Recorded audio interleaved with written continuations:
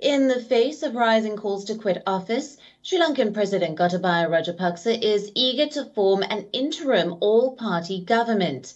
The president is chairing a meeting today with the leaders of political parties in the coalition government and the leaders of political parties that decided to remain independent from the government.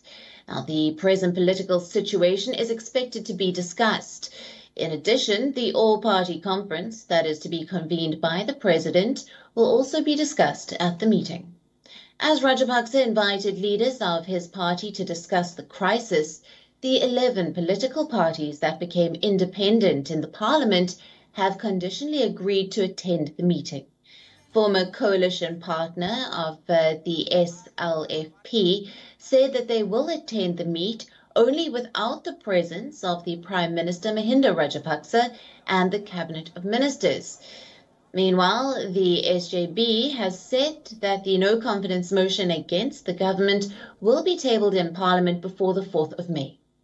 The parliamentarian Vasudeva Nanayakara has said the no-confidence motion will be moved if the Prime Minister does not step down, while another MP, Udaya Gamampila, said an alternative needs to be prepared prior to the resignation of the Prime Minister.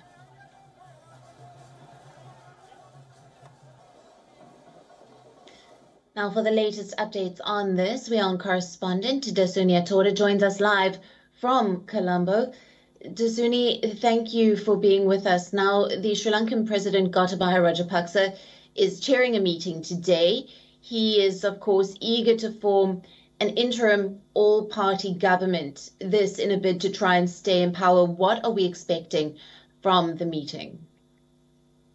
Good morning, Alison. Yes, as we speak right now, the meeting just got underway a few moments ago, and then we do have confirmation that the Sri Lanka Freedom Party, along with the independent MPs, which comprise of about 40 MPs, the leaders of those parties, will be attending. And just a few moments ago, we also did receive confirmation that the Ceylon Workers' Congress, which is headed by MP Jeevan Thondaman, however, will not be attending this meeting.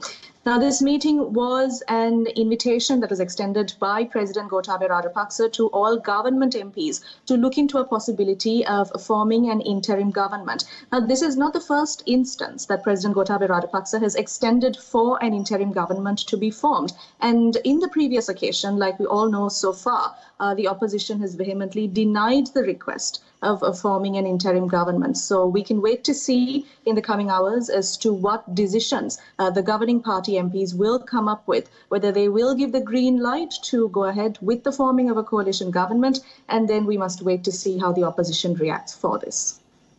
Absolutely. On that, Dasuni, how have the other political parties been reacting this time? You have spoken about historically not being interested. Do you think the Rajapaksa government can garner enough support to even ward off a no-confidence motion?